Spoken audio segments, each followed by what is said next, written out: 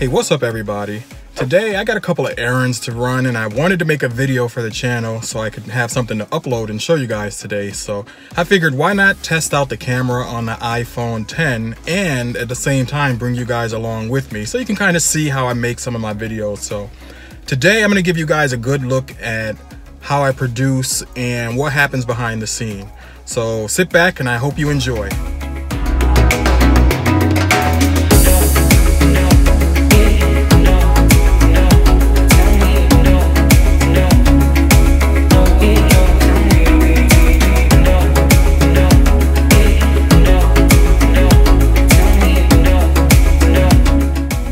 To Best Buy, so we're gonna go on ahead in here and get some of the things that I got on my list.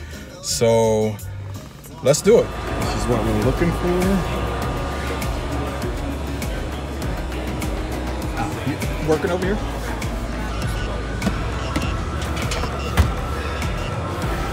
Did you need anything else today, sir? No, that's it. I think.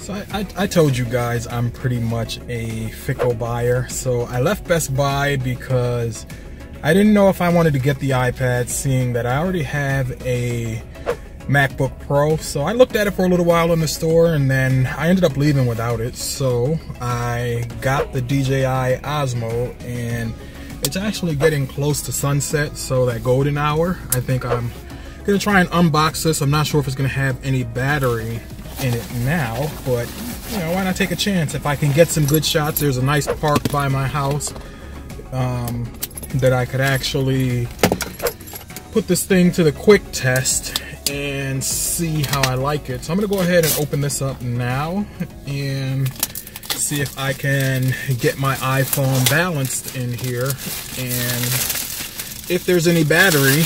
If there is, then we'll take it for a quick spin.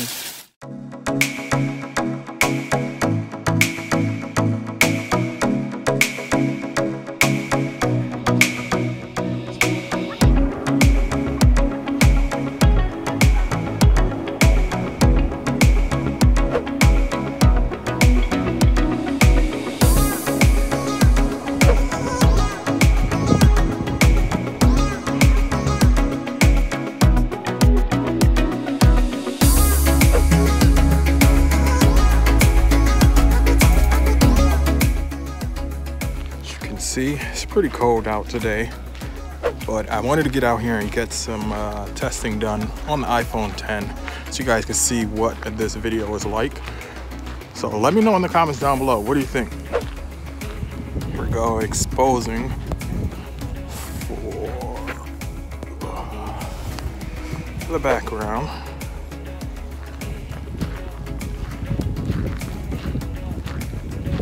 So let's see, let me know. So after actually testing out the camera on the iPhone 10, I've learned a few new things, starting with the fact that I can actually use it to make videos if I wanted to. I'm not gonna hate. I'm pretty impressed after watching the footage back. The front-facing camera gets the job done, but I will say that I like the front-facing camera on my Note 8 better. My initial findings for the rear camera is that when lighting is optimal, this thing shines, but in everyday low light situations it struggles just like most others. Sure, you can get some good shots if you tinker around, but not everybody knows how to do that.